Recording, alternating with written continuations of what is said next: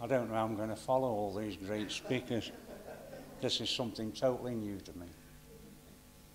But I just want to say thank you, Lord, for giving me this time. I just pray, Lord, that every word that I speak is from the throne room. I thank you in Jesus' name. As Pastor's just said, I've wrote a book, and it will be on sale at the end of the night, and it's called Kevin Saves the World. Now, I think at times, especially these times in the church, we all need encouragement. And that's why I've been reading the book of Ephesians. I love the book of Ephesians. I love all the books. But I looked at the book of Ephesians because it's a letter of encouragement to the church. And like I say, it's easy as we go. It's quite easy to get, we get a bit lackadaisical at times. And I'm not speaking to anyone in particular, I'm speaking to myself. I do. We get lackadaisical at times. And we sometimes forget who and what we are. So let me just, we know that the book of Ephesians was written by Paul. So I've just done a little bit of a background on Paul, and these are things you probably know, but I think it's good sometimes, with all the things you hear tonight, it's not going to be new, but it's going to be an encouragement. And that's why I've brought this. Just to, it sort of, for want of a better word, it G's you up, it gets you going, you know. But Paul, born in Tarsus, in the region of Cilicia in southern Asia Minor, a prosperous and well-known centre of education and philosophy. His parents gave him the Hebrew name of Saul in honour of King Saul, who was of their tribe of Benjamin. Paul also bore the Latin name of Paulus, and he was proud to say he was both a citizen of the Greek city and of Rome. Paul was quite young when he moved to Jerusalem. He'd probably be about 13 years of age. He was raised in a strict Jewish home. So with his Pharisaic roots, he went to study under one of probably the greatest teachers of that time, which was Gamaliel, whichever way you pronounce it, I've said that. And at this time, while Paul was studying, he learned his trade as a tent maker to help support himself. He needed money like everyone else, I suppose, so this is what he did. Now, we know Paul first appears in the New Testament in the book of Acts, late on in the book of Acts at the death of Stephen. And we know that Paul really didn't do nothing about it. In fact, he was supporting it, really. He did nothing to stop it. But the reason Paul studied the Mosaic law, with being Jewish, he knew all about the Mosaic law, everything like that. And what Stephen was preaching seemed totally against what Paul was preaching. He didn't like what he was hearing. It was totally against what he... And he was very radical. He was very radical towards the Christians.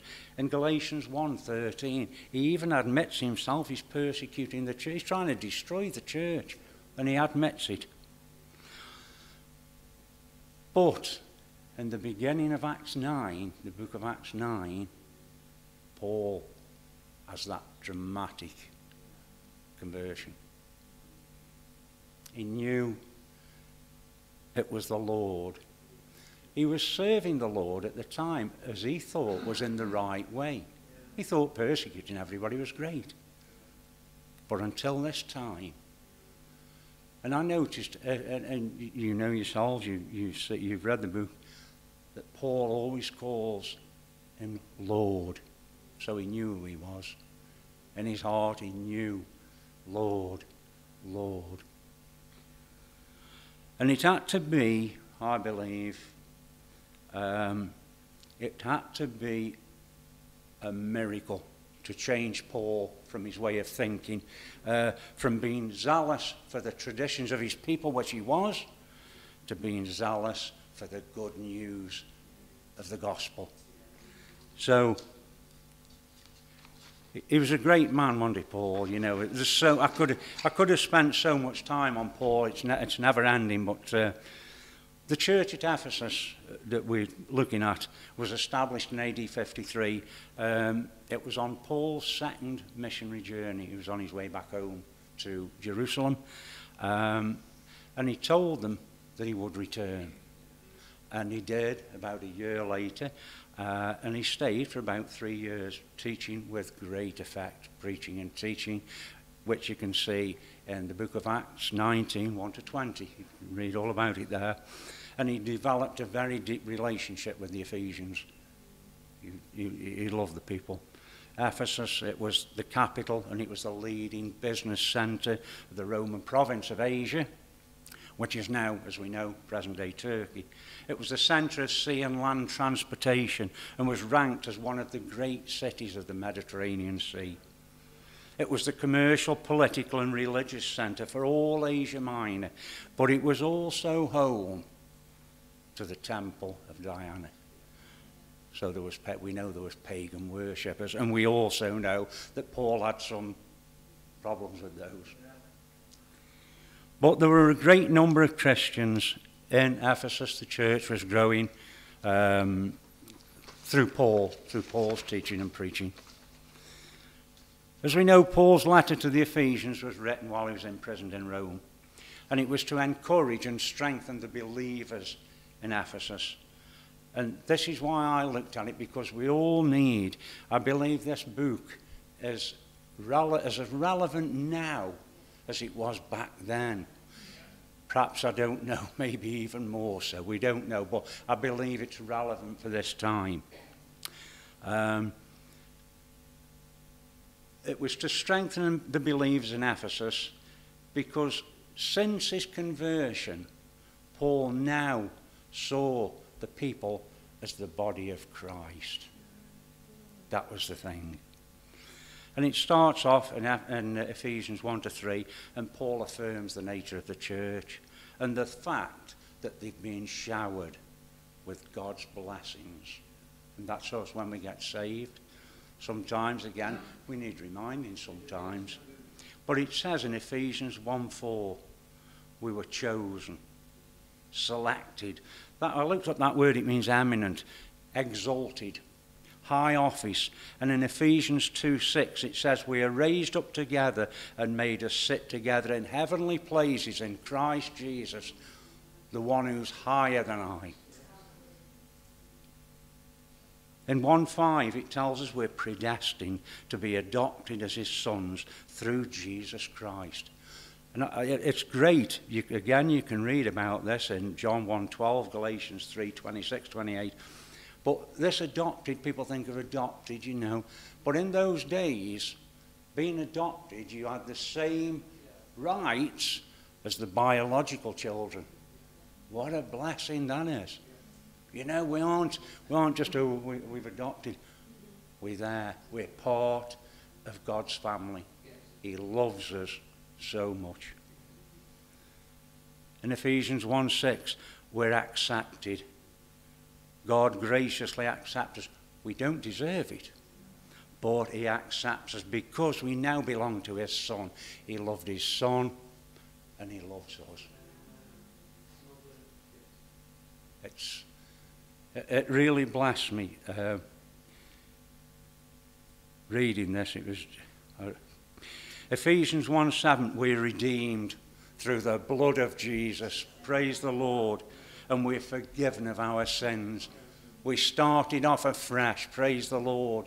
It was great, wasn't it? Remember when we got saved, you know? And it's like that baggage is taken off you sort of thing, you know. You're free from sin. That doesn't say we're not going to sin anymore. It doesn't mean that. But we were redeemed and we were washed clean. We were included in Christ when we heard of the truth. And when we believed, we were marked in Jesus with a seal. And that seal was the Holy Spirit. Praise the Lord. Wow. Wow. Again, 2 Corinthians 1:20, 1:22, and 2 Corinthians 5:5. You can read about this. I'm not reading them out for the simple reason it'll take me too long to go through. I'm not like Pastor, I can't get through them that quick. We're citizens of the household of God, praise the Lord. Galatians 6:10. And the really important one, we're built on the foundation of Jesus Christ himself. We're built on the apostles and prophets, yes we are, but the cornerstone with the one that binds everything together is Jesus Christ. Praise the Lord. Praise the Lord.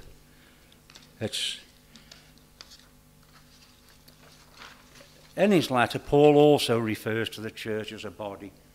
We're the body. We're the body. It tells us the same God which worketh all in all. And we have a responsibility as a body. We all have different positions, but we all work together. That doesn't say you can't work individually, but as a body we come together. It's great, it's lovely to be together. We come to church, to fellowship together, we're a body. It tells in the word, when one part of the body hurts, it all hurts. And it does, we feel for people. And that's how it should be. That's how it should be. We're a temple, we're the temple of the Holy Spirit. God dwells in us. And as the temple, we need to keep that temple clean. That's watching things, seeing things, watching what comes in your ears and your eyes. We've got to be so careful. And we know things do happen. We know we see things. We know we're never going to stop everything. We're not perfect, but we can do our best. And that's what Jesus wants. He speaks of us as the bride of Christ. Wow.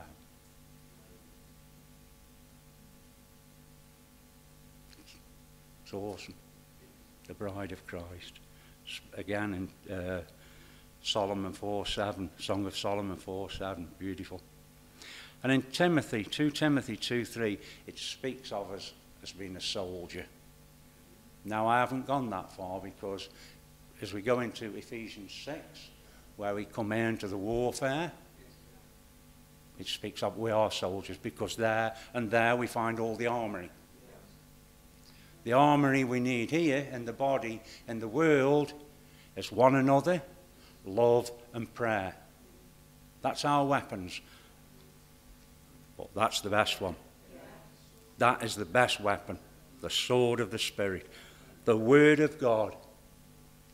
The spiritual, well, as I say in Ephesians 6, we know all about them. So these all show, these four things, the body, the temple, the bride and the soldier, they all show a unity of purpose. There's a purpose in everything. And now each one of us is a working part. We can't do without one another. We need one another. And now we must all work together, John 17:20-24, to be united with Jesus. Unity, I looked up and it means koinonia, fellowship, communion. And it's this koinonia that cements us to Jesus and to one another. That's what it is. So, as I'm drawing to the end now, we've got to remember three things. Jesus is the source of spiritual blessing. Jesus is the cornerstone of the church. And Jesus is the ultimate goal of spiritual maturity. We come because we love the Lord and we love one another. And that's what it's all about. So I thank you for listening to me tonight. Thank you very much.